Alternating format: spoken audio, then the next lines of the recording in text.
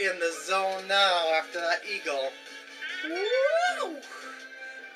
That was a shot for the record books. It actually hit off the hill and still went in the hole. It was just like the perfect landing. I couldn't have predicted that myself, no matter what I did. On my shots to the green, I always just hope to get close to the hole, but I never expect to go in the hole. Unless I'm doing like a short chip shot or something like that. Then I try for the shot to get in the hole. Oh shoot, I forgot about this shot. If you get too far away from the edge of those flowers there, you'll have a shot into this mushroom here, and just like all the other mushrooms, it is rubber, very springy. So you want to get as close to that flower patch as possible. That reminds me, the flower patches on this course. If you ever hit inside a flower patch, Pikmin will fly out of that flower patch, which is another nice little touch of this game. If you never played the Pikmin series, I highly recommend that you pick up the Pikmin series. I don't know if they came out yet, but I thought that they were going to come out with the new Play Control Pikmin series for the Wii. I haven't really been following that, because I already got the Pikmin 1 and 2 for the GameCube already.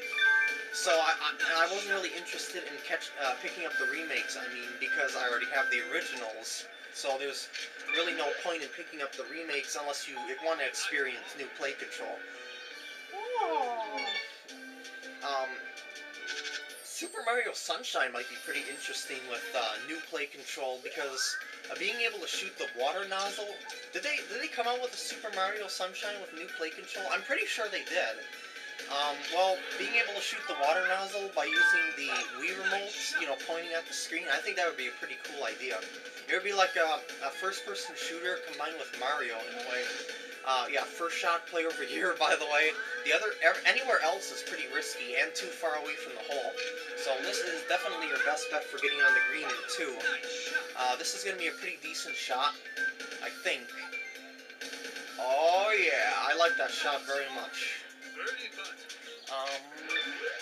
I heard the Metroid Prime series, the Metroid Prime trilogy, are worth rebuying in the new Play Control. Only if you haven't picked up number 3 yet, though, because 3 automatically comes in with the package.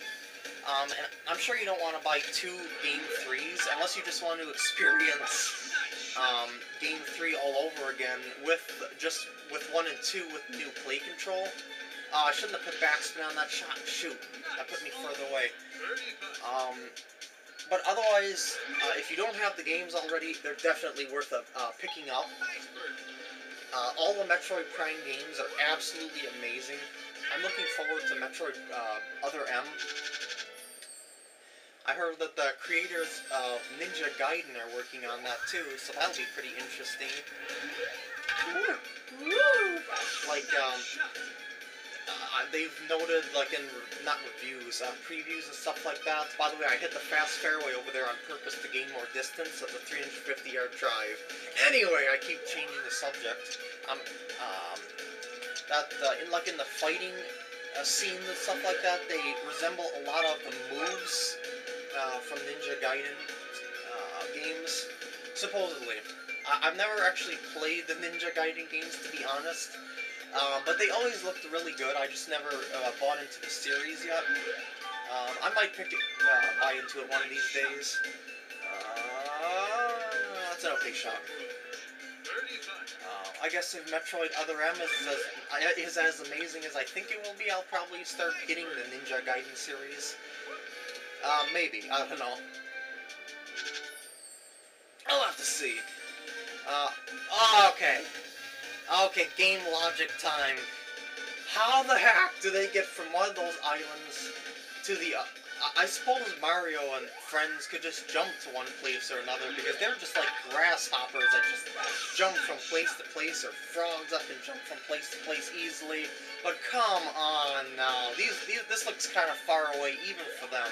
I mean, we're talking about yards of distance between these places. Oh my god, I could feel the universe implode. Never mind. And hopefully this will not go to the out of bounds off off those areas there. If it goes out of bounds at any point on this course, or any course, for that matter, you'll have to play your shot over and with a one-stroke penalty. So you never ever want to go out of bounds unless you want to get a bogey. I've actually gotten pars with out of bounds, but most of the time it's when you go out of bounds, it's over. Your par or birdie is gone. It's just how it works. Next hole, and I just noticed I am way ahead of the competition once again. Oh, this hole is pretty interesting. Again, if you hit in one of these warp pipes like this, you can warp up to those upper tiers, but they're really risky to hit because if you end up hitting one of these edges like this, they are made of metal, and you will bounce backwards onto this rock and then down to a lower tier. So what you're better off doing is playing for as high up as you possibly can, and then just using backspin to control it, like this. Just to see, almost no matter where the ball goes, you'll have a clear shot to the green. And on the fairway, just like I did right there, is it pretty much the best you could possibly do. Oh, look where they put the pin! The pin in golf is the flag, if you didn't know that. Oh, how the heck am I supposed to get up there? I'm gonna try like this, and hope it runs itself up there. Oh god, oh god, oh god! Oh god, oh. You don't scare me like that game. I'm going to use a regular shot. This is one of those situations where a approach shot is actually worse than a regular shot. This is what I was explaining to you before, back in the Cheap Cheap Falls course, I think it was. See how much higher a power shot and a normal shot go over the approach shot? That is what you want on a shot like this, to get it close to the hole, because you have to get it to stop quickly. There's no other exceptions. And boink. Woo! Oh, I hit the pipe! Well, that worked. I'm not hiccup. I'm not complaining. Not gonna complain one bit there. Next hole.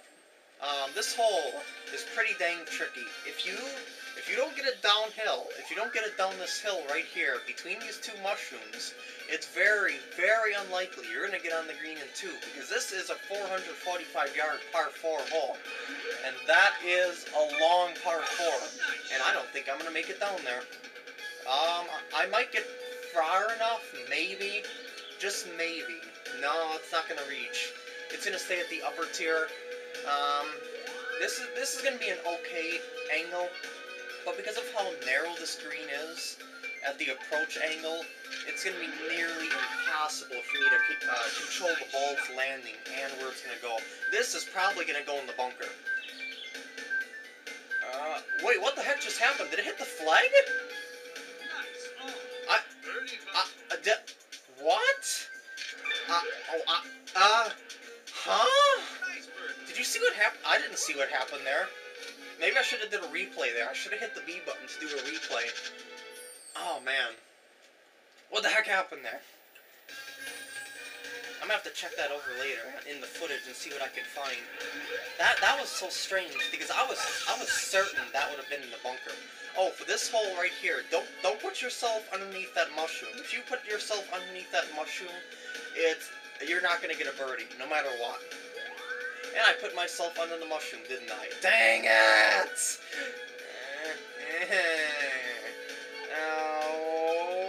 Oh, and that wind. When the wind is in your face, it also makes your trajectory go higher. Dang it. Curse you, mushroom course. Curse you. I'm gonna have to really lower the trajectory of this. That might be the best I can do there. And just try and, like, top spin it up the hill. This is why you can't get yourself underneath that mushroom. Play off to the right side or nothing. You can try to get ahead of the mushroom, but if you're short, it's also over because that mushroom is going to be in your way. And if you play really short of it to try and hit over the mushroom, you're not going to be able to. This is going to be an okay shot. Right at the upper tier, behind the hole, and it's completely flat, so I don't have to angle my shot or even check it whatsoever. I am a happy little monkey.